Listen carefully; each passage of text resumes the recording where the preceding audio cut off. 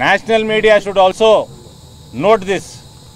A defeated MP by large margin, being Chief Minister's daughter, who did not perform for 5 years, who has been rejected by this parliament segment people, today is indulging in Gundaism in the district. She is hiring Gundas from outside the parliament segment to stop me from going around in my constituency. And she is, unfortunately, happens to be the Chief Minister's daughter of Telangana's Chief Minister's daughter. She is forcing the local TRS minister, MLAs to get involved into such activities.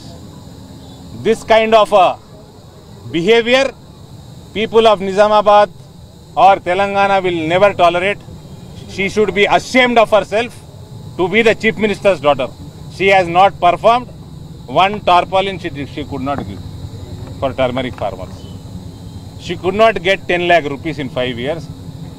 In 3 years, with 1.5 years being affected by COVID, Bharatiya Janata Party, national government and myself, we worked for turmeric farmers and we brought in 6 crore rupees in last 3 years, which was also affected by COVID. Other than that, during her regime, the turmeric price was 4,000 to 5,000 rupees.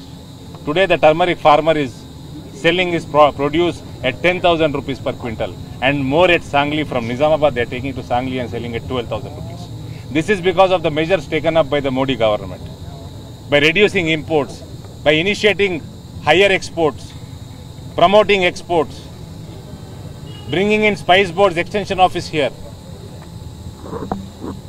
motivating farmers to get into organic culture of farming, and many more such, activating seminars, meetings with all exporters, traders across India. They've been coming to Nijamabad very frequently. With all these various initiatives taken up by Modi government, the turmeric prices which were below 5,000 2 years ago, last year and this year, farmers sold it 9,000, 10,000 in Nijamabad market and 12,000 in Sangli market. She is unable to digest this fact. She has no say here. She has been rejected.